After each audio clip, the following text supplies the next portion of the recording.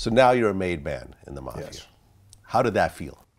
You know, it felt good. I mean, you know, this is what I aspired to be at that point in time, and I kind of did, you know, I paid my dues to get into that life. So, you know, when I got in, I wanted to be the best possible mob guy I could be, I'll be honest. I was motivated to do two things.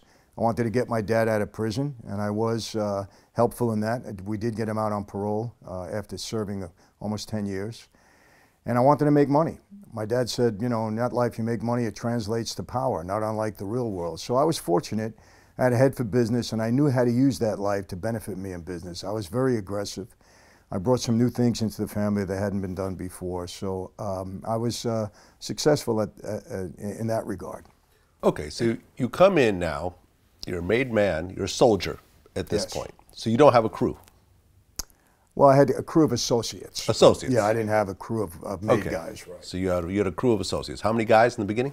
Oh, gosh, probably 20.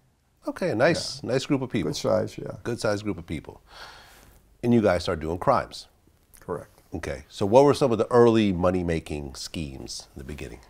You know, everybody that's involved in that life, you start shylocking, putting money out on the street on usurious, you know, for usurious interest rate.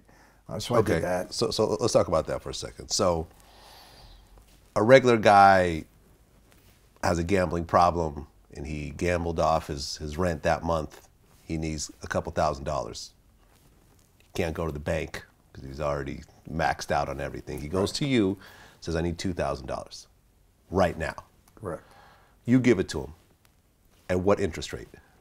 Depends. You know, it depends on who it is and what the circumstances were. You know, for me, it was anywhere from 1% a week up to 5% a week. That's what I would charge. 20% a month. Yeah. So that means that if you gave him $1,000, he owed you $1,200 at the end of the month. Correct. Okay. Yeah.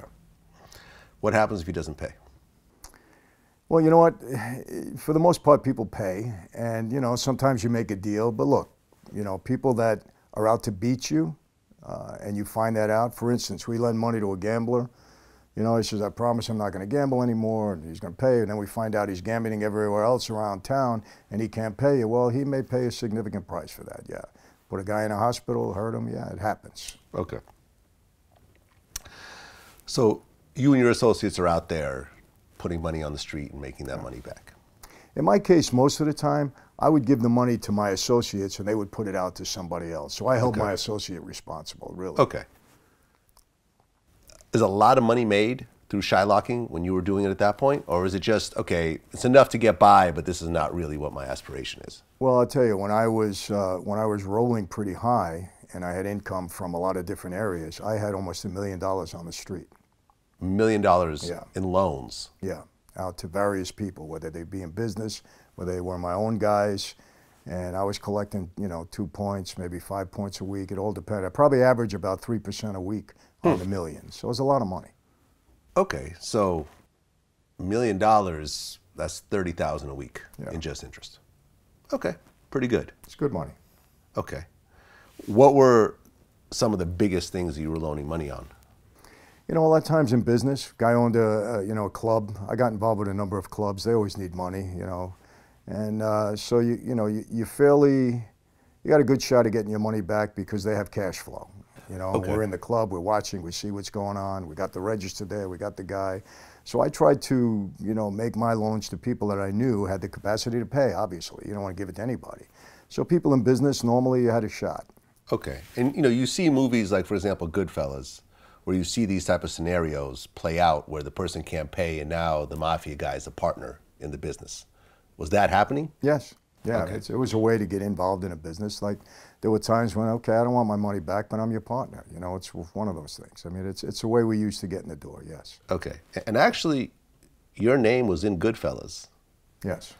Well, there was a guy, I mean, I don't know if there's any really speaking roles outside of him saying hello, but there was like this scene where it shows all the various guys in the mafia, and there goes Michael.